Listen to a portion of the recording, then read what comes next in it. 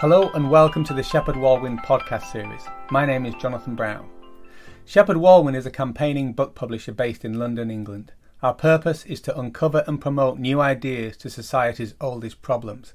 And whilst our specialty is ethical economics, something Anthony Werner, our driving force for over 40 years, has pioneered, we have branched out over the years to other related areas such as the environment and the lives and works of society's change agents.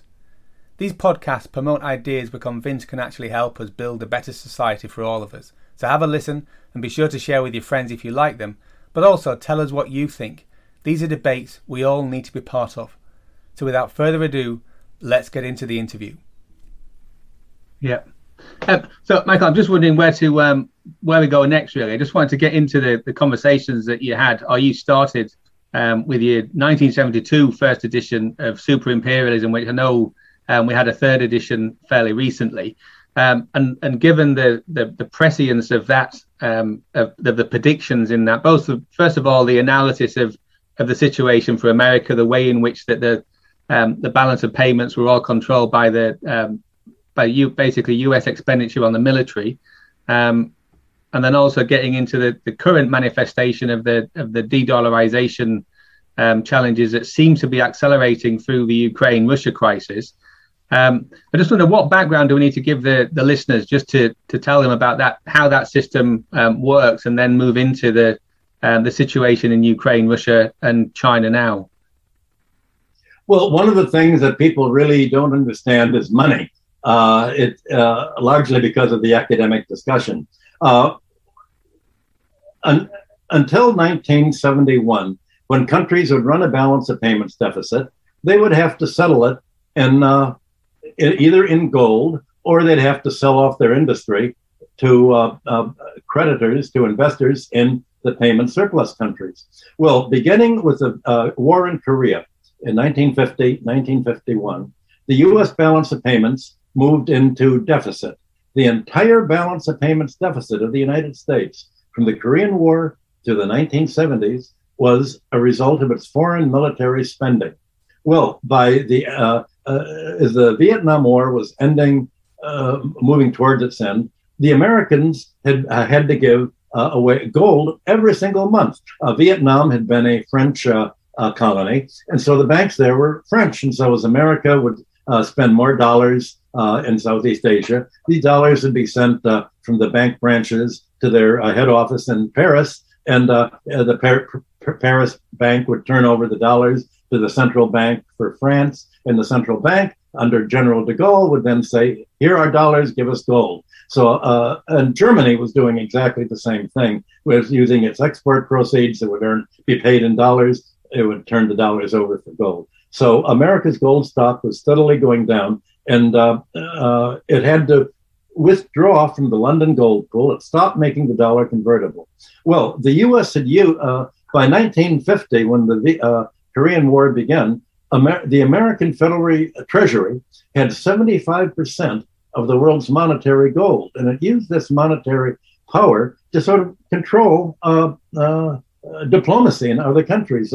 The basis of America's political power was its gold stock. Well, once they stopped the gold standard, there was a hand-wringing saying, how are we going to dominate the world if we don't have gold anymore? If the military spending abroad has made us run out of gold.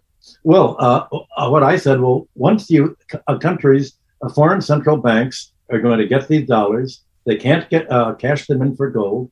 What are they going to use them for? Well, there's only one thing that central banks at that time did, and that was to buy government securities. So they central banks of France and Germany and other payment surplus countries would buy treasury bills, treasury bonds. Some of these were special bonds that they couldn't sell, but they were stores of value.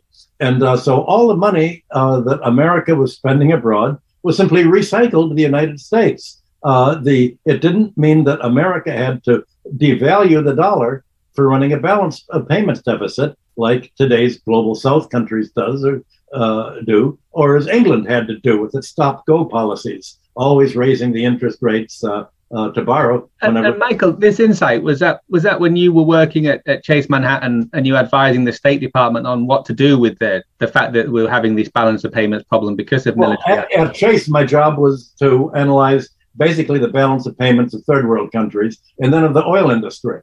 So I had to develop an accounting format to find how much did the oil industry, if you segregate it, actually make from the rest of the world. I had to calculate natural resource rent and how large it was. So I did that from 1964 till about 1967. Then I had so much work to do there. I had to quit to finish my dissertation to get the PhD. And then I developed the system of balance of payments analysis that actually was the way it had been calculated before GDP analysis. And I went to work for Arthur Andersen for a year, calculating the whole U.S. balance of payments. That's where I found that it was all military in character. And I began to write in popular magazines like Ramparts. America's going to be running out of gold. This is the price that America is paying for its military spending abroad is a loss of its economic power. Well, but then I realized as soon as it went off gold in 1971 that now the new America had a cost-free means of military spending. Suppose you were to go to the grocery store and just pay in IOUs, and you could just keep spending, and you could tell the owner, the grocer, well, I don't have any money to actually pay you the IOUs, but maybe you can give it to the farmers and the dairy people for the products you get, and everybody else will use this as money, and you don't have to. You continue to get your groceries for free. Well, that's how the United States economy works under the dollar standard, or at least it's how it's worked until the present. And this is what led China and Russia and Iran and other countries to say, we don't want America to have a free ride, because all of this, these IOUs that it's giving, it uses to surround us with military bases, to overthrow us, and to threaten to bomb us if we don't do what America tells us to do. So that led already a few years ago to pressure to de-dollarize the economy and to make a multipolar world economy, not the whole world economy being an extension of the U.S. Defense Department, really the U.S. economy and U.S. Mining firms and oil companies and others, but to actually let other countries keep their economic surplus among themselves to promote their own economic growth instead of imposing IMF-dictated austerity programs to impose austerity so that they can pay foreign bondholders. So today, everybody thought that, well, it's going to take years and years for China, Russia, Iran, India, Indonesia to get their act together and to really create an alternative. But this year, the Biden administration himself has, thank God for the world, and destroyed America's free lunch. First, he grabbed Venezuela's foreign exchange. Then he grabbed all of the foreign exchange of Afghanistan, just confiscated it.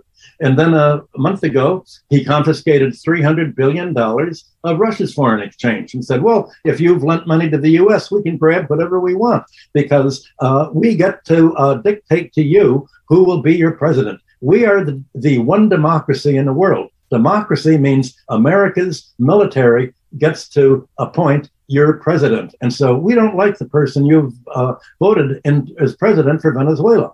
We're going to hire this little nitwit that we bought out, Guaido, and we're going to appoint him president. And we're going to take away all of your gold, and we're going to give it to the person that we, America, as the bastion of democracy, says should be president, so that he can spend it on hiring terrorist groups to kill all of you land reformers, to kill your labor leaders, to finance a neo-Nazi takeover there, just like we did in Chile under Pinochet, and just like we've done in Ukraine with funding the neo-Nazis to fight against the Russians there. So this is essentially shocked the rest of the world. Nobody assumed or believed that countries would actually grab other countries' financial savings. If you go back to the wars in the 19th century, the Crimean War and the other wars, it was pretty much of a war-free period under the Victorian era. But even when there were wars, countries would continue to pay their foreign debts and the financial obligations. All of this was ended by President Biden, who said, we are rejecting the international rule of law. We have a rules-based order. We can make up the rules. Number one, we are exempt from the rules. Only you have to follow them. Number two, the rules are whatever we say. And this has done what China, Russia, India would have taken years to develop by themselves. It's impelled them to create a new economic order independently of the United States and Europe, which is is a satellite currency of the United States. So Michael, this crazy situation that we've got is that to recognize that even if you have deposits in a bank, the deposits don't really belong to you, which used to be respected. Well, they don't belong to you, but they can be stolen. Yeah, well, then they don't belong to me, then, do they? They're kind of mine, but not. And likewise, if I annoy the wrong person, so for me, I could have my car impounded because I've just annoyed the local politician, which is essentially what's happened to a Russian oligarch. Now, whether that oligarch deserved that $500 million yacht, obviously they didn't, but it was technically theirs. And so what America's doing is showing that if you piss us off, we will take all your resources, which has happened in other countries, right? You've gone over and we've stolen it. Britain did that, right? We appropriated resources and stole resources from nations. And if you want the best example of that, you can just go into the very beautiful British Museum and you see all the artifacts that we've appropriated, one of which was a Rosetta Stone, which I know you write about. So we've got this situation now that the Americans have declared, the most profound economic war on Russia, threatening China that we can do the same. And I mean, China's got, I guess, trillions of US dollars. Yeah. Right. And one of the things that I don't quite understand, looking at your philosophy, that the super imperialism, as in demonstrating that the Americans can have a free lunch by getting people to buy US Treasury bonds when they give them military funding. Or military spending, is how is it that the US dollar has gone up against all currencies pretty much other than the ruble since declaring war in Ukraine? Well, Europe has committed economic suicide. The United States asked it to essentially asked its leaders, we have a deal for you. We'll give you a lot of money in your offshore account. We will make sure that your kids get free education in the United States. But you have to represent the United States, not Germany, not France, not other countries. And the Americans have been meddling, is the word they use, with the European politics for a year. The European politicians do not represent their own countries. They represent the American State Department and American diplomacy. And they were told, we want to make sure that we lock you into our economy. The Europeans had an idea that Americans really hated, and it was just an awful, un-American idea. The Europeans, after 1991, thought that now that communism's over, now we can invest in Russia, we can make money investing there, they can sell our goods, and we can make mutual gains off each other. This drove the Americans crazy. They said, no, we want to make the money off Russia. We want our people to come in and buy the American companies. We want to essentially make sure that the rent-yielding natural resources are given to kleptocrats that can only make their money by sending it abroad to England or to the United States and people in our area. So essentially, they've asked Europe to not buy Russian gas, but to spend 7 times as much on buying American liquefied natural gas and spend $5 billion on building the ports to accept this gas and go without gas for about 3 or 4 years, let their pipes freeze, stop making fertilizer, don't feed your land, take it on the chin for America. We want your standard of living is going to have to drop by 20%, but it's all for American democracy. And the European head said, that's fine. So the one thing that America said that especially Europe is, you Europeans are bothering the Americans about is you're trying to stop global warming. And that's a direct attack on the whole central of power of the United States, which is the oil industry. The oil industry controls almost all of the world oil trade. It's the most highest rent-yielding industry in the world. It's tax-free. It's very politically powerful, and it's as long as America can control the oil trade, it can talk to Latin American countries or African countries and say, if you elect a leader that we don't like, we can put a sanction on you, and we can stop exporting oil to you, and we can freeze you out. What do you think of that? And you won't get fertilizer, and we can starve you out. We'll put a sanction on your food trade. And America, next to oil, agriculture is America's biggest trade surplus item. And what they're doing with the conflict in Ukraine, Russia is there also, and China as well, is that they're the other major sources of grain, wheat, rice that the world uses. Yes. Right. Well, I must say, I read the British papers, especially the Financial Times, regularly, and there's complete disinformation. In today's paper, for instance, you had President Biden saying Putin is creating a world food shortage and famine because Ukraine can't export its grain. Well, what Ukraine did, the neo-Nazi government, at American direction, has put mines all over the Black Sea. So the whole Black Sea and all the ports have mines around them that if a ship hits it, it'll blow a hole in the hull and it'll sink. Well, as a result of that, if you're a shipping company and you want to send grain in, you have to get insurance, because if you don't have insurance, then you're in danger of going bust if your ship goes under. And no insurance company will insure it until the Ukrainians remove the mines that they put. And you need minesweepers for that. And needless to say, Russia doesn't want American minesweepers in because they're may very well attack that there's a war on.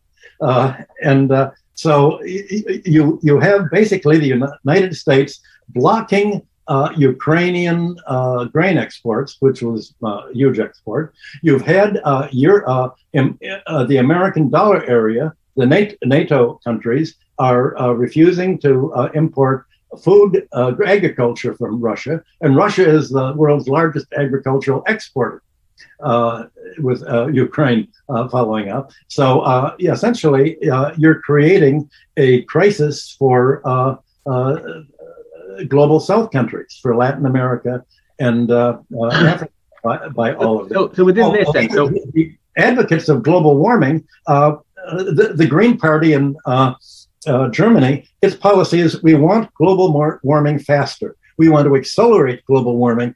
They are the main lobbyists for the air polluters. Who's the largest air polluter is the American military, the military spending. The Green Party is the pro-military, the pro-war policy. They're the one, Baerbock and the others in Germany say, we've got to fight Russia more. We've got to provide it with more arms. We've got to fight. They're supporting the military that is now the largest new contributor to global warming. And Europe is willing to say, okay, we are willing to have the sea levels rise another 10 feet as long as we can help America dominate Russia. Well, and we're willing not to make money from Russia ourselves. It's okay. America can make all the money. We don't mind paying more for American goods. We understand that America will put tariffs on us, so we can't export more for for America. We realize we're going to have to reindustrialize. Well, maybe we'll go back to the 19th century. Maybe Europe will become a country of farmers again when everybody lived in a fairy tale world. I mean, that basically is. So Michael, I guess the question. So that within this sense, so I'd like to come back to just what China and Russia can do given their reserves. Because I understand they've got lots of reserves of both are gold producing nations as well as gold buying nations. They've also got large grain stores. China having the most, as I understand it. But just going back to this question, can you help me understand why is it? So all these nations around the world now who have gold, who have US dollar reserves in some form or other, some of it actual currency, but most of it in bonds. Why is the dollar still increasing at this moment in time? Well, because the euro is going down. The Japanese yen is going down. The yen is the worst performing currency. They've held their interest rates very low because they think that this is going to this will enable the banks to make money by borrowing low at a low rate and lending to foreign countries at a high rate. Well, Europe is also keeping its interest rates very low. The Americans now, the Federal Reserve, is raising the interest rate. Now, as it raises the interest rate, money from low interest rate countries, Europe and Japan, are flowing to America. The currency values are primarily set by relative interest rates and by capital flows. They're not set by the cost of production for imports and exports. They're not caused by trade so much, unless there's a radical breakdown of trade. There's all these zigzags you see are short-term capital movements. And the capital movements, now that America says, we want you countries to keep your interest rates low so that your banks and financial investors will borrow from your banks cheaply and buy American securities that are yielding higher returns. And so it's a relative monetary policy. And as long as the euro is a satellite currency to the dollar, it's going to continue to go down. So both the euro and the British sterling are now moving towards $1 per pound and $1 per euro. And so that's a short-term measure. The long-term measure is that countries are going to start, if they can, to sell the bonds that they've got, the US currency that they've got, for something other than US currency. So long-term, it has to come down. Is that right? Yes. And what they're going to do is they're going to hold each other's currencies. And already you have, now that Russia is denominating its exports in rubles instead of dollars, the American banks have lost the trade financing of the world oil trade and the world, certainly Russian oil trade and Russian agricultural trade.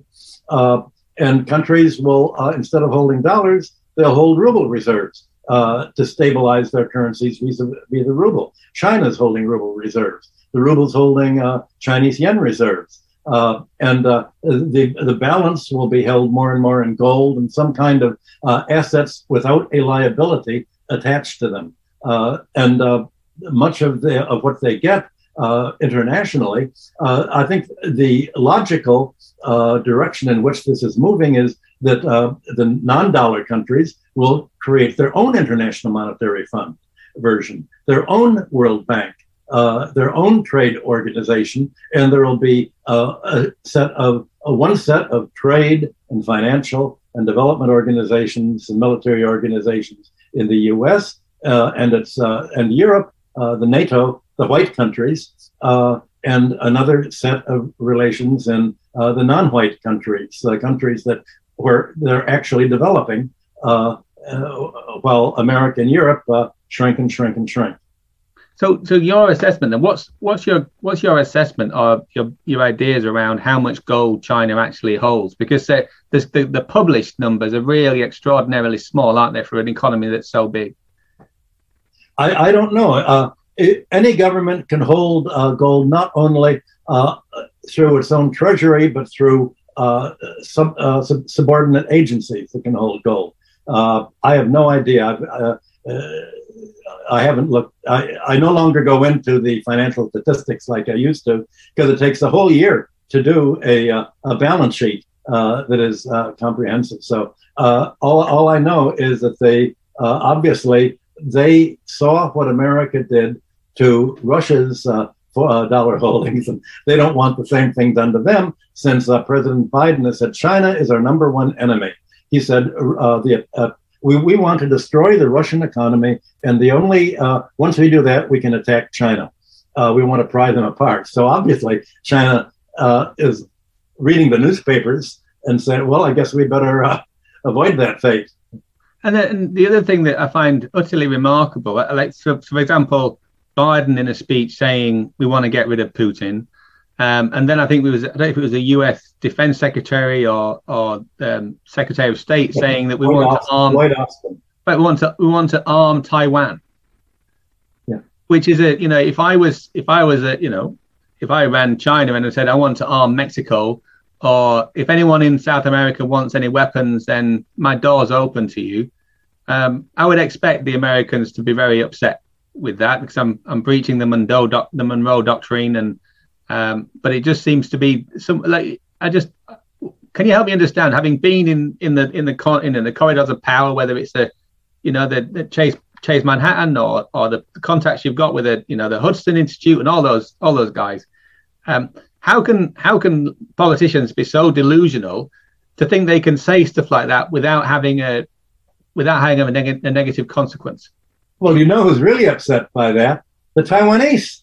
They say, they want to make Taiwan into another Ukraine. If they're willing to fight to the last Taiwanese, just like the Ukraine has done. They say, wait a minute, if we do here, we have two choices before us. If we do arm and get weapons that can hit China, then China's very likely to bomb us. On the other hand, I've met Taiwanese officials for 40 years. Many of them say our long-term plan, we all expect to be reintegrated. We want to be investors in China. We want a merger, but we want a merger under our terms where we can be sort of like Hong Kong, but at least be able to have our own a merger that'll make us prosperous too. So now this choice between, do we want to follow the Americans and become the Ukraine of the Pacific, or do we want to join with China as China's growing and America shrinking? What are we going to choose? Well, you can. I would imagine that you will see a very strong, peaceful integrationist movement with China developing. So the Americans think that the Taiwanese must hate China because they remember that Chiang Kai-shek, massacred the communists in 1927. They're still living in the past. So what we're looking at then is, because of the actions of Joe, whoever is in charge, whether it's President Biden or other people. So no, President Biden is just the front man.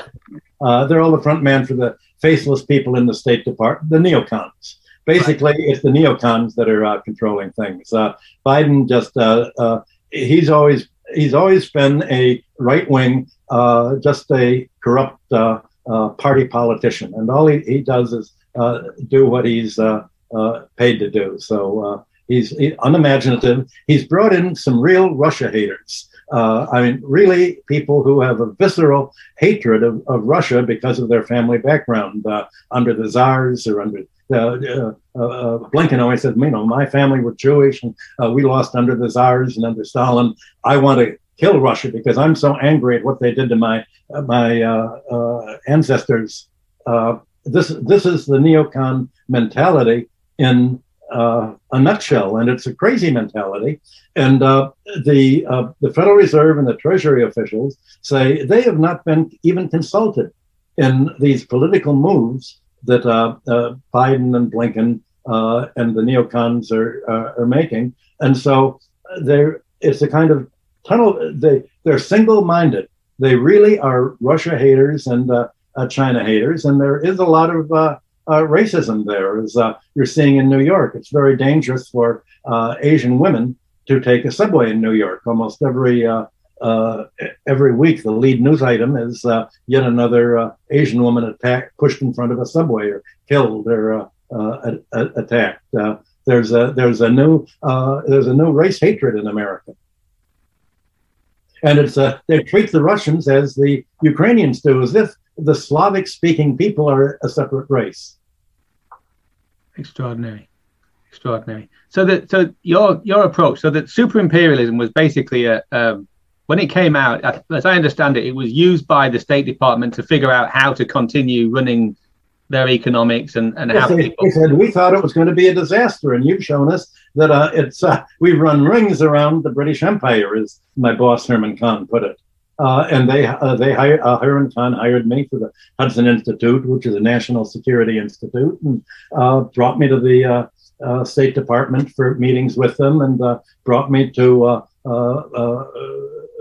Army war colleges and Air Force war colleges, to talk about it. And the main people who wanted to learn how imperialism works are, I guess I shouldn't be surprised, the imperialists. I actually thought that the anti-imperialists were going to be my main audience, but the imperialists really needed to know more than the anti-imperialists.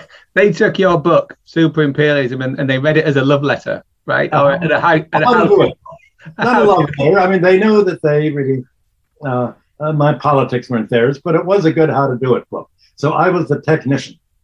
Right, and working for Herman Kahn, because he's a powerful guy that people don't talk about so much anymore, right? But he was extraordinarily influential at the time, right? Yes, he was had a great sense of humor. He was a great speaker. He was absolutely brilliant. He wrote a book on thermonuclear war, saying that somehow, even if there is thermonuclear war, somebody's going to be left to survive. And that made him one of the models for Dr. Strangelove in the movie. And I think when I would sit and hear Herman talk about military, I was awed by how he'd thought it all through. He was a brilliant military tactician. He would bring me together and sit down with generals, and they would explain things. And I don't have a good military sense or any military training at all. But he wrote that, and he did say personally he wanted to be under the first hydrogen bomb. He didn't want to live in the nuclear world, but there would be some survivors somewhere. And I think that made him notorious. But then he was so reviled for even having brought up discussion of the topic that needed to be discussed, that he wanted to have something that people liked. And that was the corporate environment study. And that was what I was pretty much in charge of. I was the economist for the Hudson Institute. He was the military, and we had the same salary. We were equals there. And we would go around the world disagreeing with each other. It would be like a show. He'd talk about the world being a cup half full, and I'd talk about the cup being full empty, as he put it.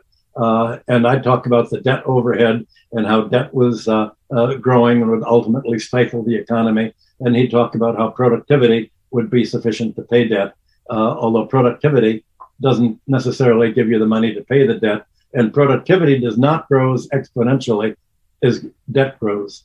Any rate of interest is a doubling time, and it doubles quicker than the economy can double. And this is really coming back to one of your initial questions from Terence McCarthy, which was to focus on productivity, wasn't it really? Yes. And the idea was focusing on productivity. You realize that it all comes down to labor ultimately. And how do you make labor more productive? How do you make industry more productive? You get rid of what is unproductive. And the unproductive, the overhead is rent. And so how much of corporate spending is just plain overhead? How much is unnecessary for corporate industry to take place? And so that grounds you back in the classical economics. And Marx is really the last great classical economist who pushed it all to the end. And his contribution was saying, just as the landlord exploits in rent, the industrial capitalist exploits labor by having a charging more for the products of labor than it costs to hire labor to produce.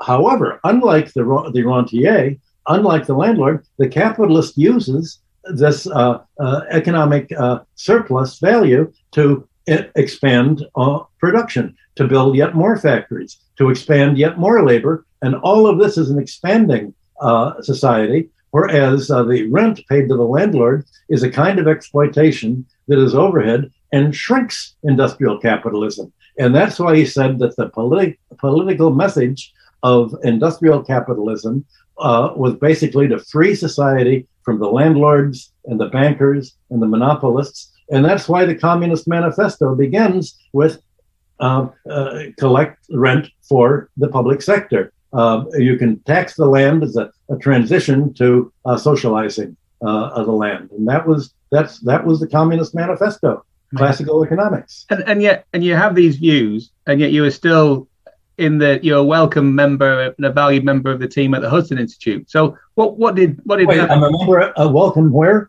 You're an employee of the Hudson Institute, and a very valued one. Yes, because I was explaining how the world worked, and Herman and I disagreed so much. We were friendly, genuine friends. I liked them, and we couldn't believe that the other would actually believe something so different. But we said, okay, if this the arguments that we're having is the big argument that's going to determine where the economy is going. Either he's right or I'm right, but and this is like the debates between the Henry George followers and the socialists in the early 1900s. It's going to be one world or another. What is the key to analyzing the economy? Is it to focus on finance and rent, or is it to focus on technological potential? Well, my point is technological potential can be smothered by so much overhead paid to the rentier class, to the fire sector, finance, insurance, and real estate, that there's no money left to invest, and there's no money for wage earners left to spend on buying the goods and services that they produce. And yet the technology sector, they're, in my opinion, they're actually the new monopolists, right? So instead of having having competition, right? So in that sense, they're the new landowners. So Google is the landowner. If I want to host these videos, then I've got to negotiate or accept the terms of a landowner, which is called YouTube, and I'm posting them there, but I won't be making any money on it because I'm one of the serfs on YouTube. Well, this is the problem that China is dealing with in its own way. What do you do when Jack Ma and other IT specialists end up billionaires? Well, China did not have a monopoly, anti-monopoly group. It said, well, okay, we're going to let the 100 flowers bloom. We're going to let billionaires develop, but we're going to have them just somehow transfer their money to the government one way or another. They haven't done this in the way that the Western economies do, by an anti-monopoly tax or by the tax system, but by sort of just in a political consensus way. In the case of countries like Russia, I'm trying to get them to formalize this into a formally calculating the magnitude of economic rent and figuring out a way of taking it away. You want innovation to take place. You want people to make a fortune, but at a certain point, that's it. They can't somehow make such a big fortune that it ends up crushing the economy. Well, and the other thing as well, I think, looking at your writing from the Byzantine times and the Near East ancient times, is the importance of the leader of that particular economy or society to make sure that no one got so rich that they could overthrow the leader, which is really what you've got with someone like like Zuckerberg, right? The power that he was able to wield in the election, whether you agree with him or not, was extraordinary. And likewise, if I own if you look at the fight that's currently going on with Elon Musk and Twitter, is recognizing that actually we want our people to own these resources that we pretend are private, but actually have tremendous social power. Yes, they financialized politics in America by the Citizens United Supreme Court ruling. You can pay. Anyone can contribute as much as they want if you're a corporation to politicians, and essentially you can the rentier interests have given the pro-rentier politicians, their puppets, the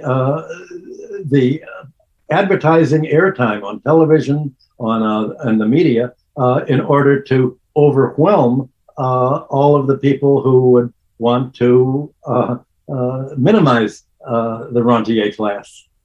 So essentially, you financialize politics. America much more than has occurred in Europe. But in Europe, it's the right wingers basically that control most of the newspaper, the press, the commercial television and media. So if the media are controlled by the right wing with their own agenda, they frame the economic issues from the vantage point of the rentier class instead of from the vantage point of how does an economy actually develop and grow wealthier in a fair manner. I was just thinking about. I know we need to wrap up. I'm just thinking about so that the scenarios for Russia and China. So currently we've got everybody realizing who are not part of the original white economies, Europe, America, is that if they don't side with America, then they get overthrown.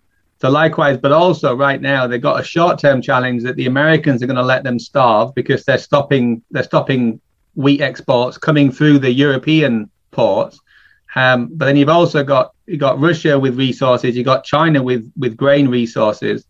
So there is a potential that when people start to starve, and you look at the challenges in Sri Lanka of politicians being murdered and people running out of food, is that there's a chance for China to step in and say, well, we can send you grain exports. And by lucky coincidence, because of all the lockdowns that China's got right now, they've got a whole lot of the world's boats and ships, right, for currently waiting outside of ports in. Not all the computer chips, though. That's part of the problem, and that's probably going to make them much friendlier with Taiwan.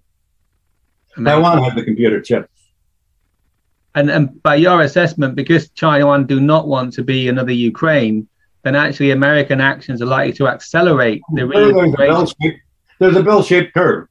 Some people, there's obviously, it's a political issue in Taiwan. I haven't met with Taiwanese in quite a few years, so I don't know up to the date what there is, but I can see what the dynamic is. And just by logic, you can see the international environment in which they're operating, and you can think, well, how are they going to calculate the pluses and minuses of the U.S. versus China? What economy do we want to attach ourselves to so that we can get richer fastest? Yeah, and also as well, just the other thing, stay safe as well, right? And not get involved in unnecessary wars. When you look at the tragedy in the Ukraine, of all these people dying for it, when you've got such a strong opponent and such a strong dependency with Russia, then how can you go to war with them for any period of time? Well, that's what the world is divided into. The U.S. and Europe are the war. Their society is built on war. Their tactic is war. It's the only foreign policy they have because they don't have an economic power anymore. They've deindustrialized. And the rest of the world that is trying to industrialize and trying to feed itself, China, Russia, India, the global south, they're the anti-war part of the world. So the world's divided into two parts. A rentier part supporting finance capitalism is trying to impose it on other countries to financialize all of China and Russia, to make it, to put a Margaret Thatcher or a Boris Yeltsin in charge of China, if they can, to put their own candidates in charge, a General Pinochet.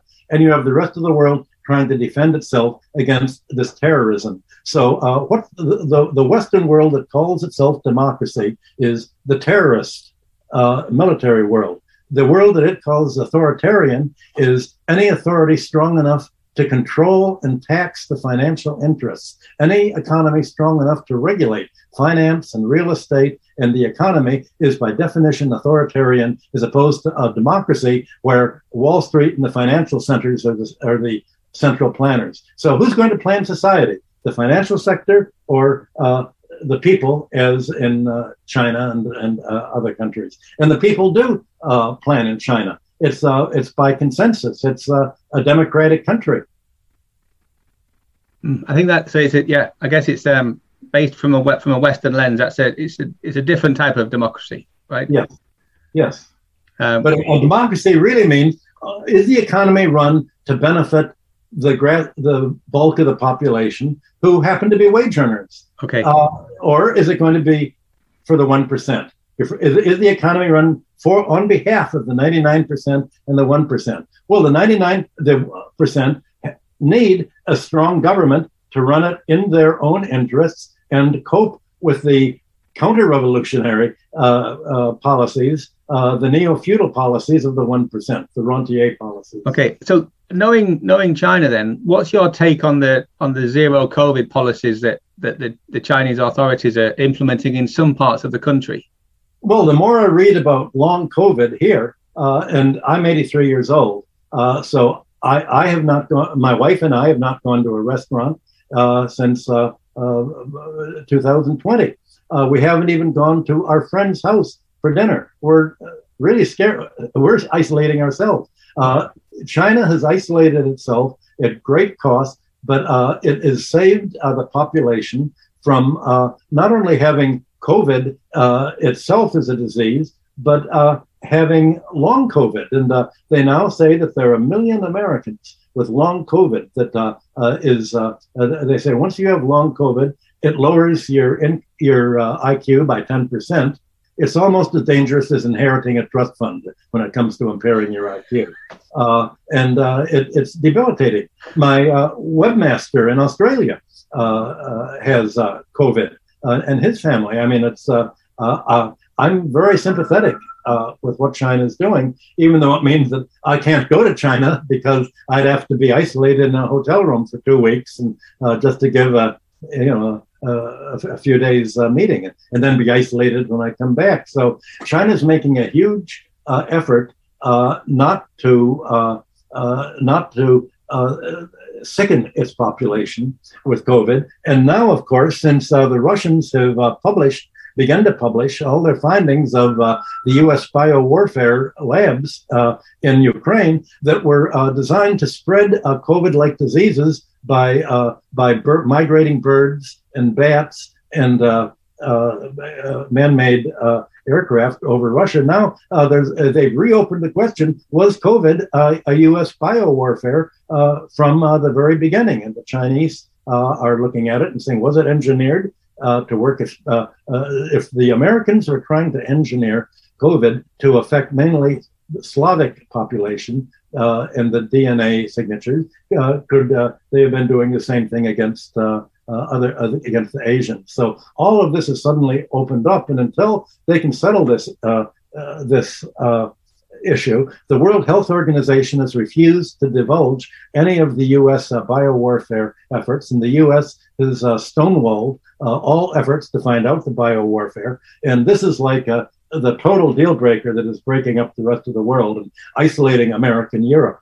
If American Europe is left with its main foreign policy, biowarfare and the atomic bombs, it will NATO will be shunned by the whole civilized world. And as Rosa Luxemburg said a century ago, the choice is between socialism or barbarism, and NATO, Europe and America represent the barbarism, and the alternative is socialism, which is how the world seemed to be developing in Europe and America until World War I sort of untracked everything. And we may now finally get back on track for the rest of the world. I don't know what's going to happen to the West. Michael, as always, it's you always get more getting into your stuff than you expected. Are there any things that you'd like to say to our listeners before we finish up? I've probably said too much, and I hope you can expurgate anything that's really embarrassing. Nothing's embarrassing, but I may get thrown off as a serf. I may get thrown off YouTube for publishing some of your comments. So we may have to go back and review a few of them. But as always, Michael, thanks so much for your time. What we'll do is we'll send a link to everybody for your website and also for the new book as well, which I think, and those series of lectures, when I was researching for this conversation, were the single best economic lectures I've ever listened to.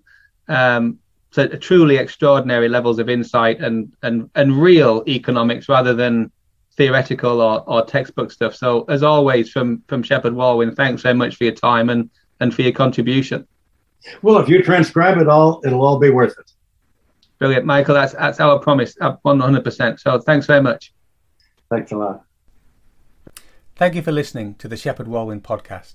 To explore these ideas further, be sure to visit our website www.shepheardwalwyn.com and join our mailing list for news and special offers. Check out our authors and buy the books to learn more. And you can also find us on social media. Links are also on the website. And if you like the podcast, please head over to iTunes or Spotify to give us a review. It's surprisingly helpful in getting the ideas out there. So until next time, keep reading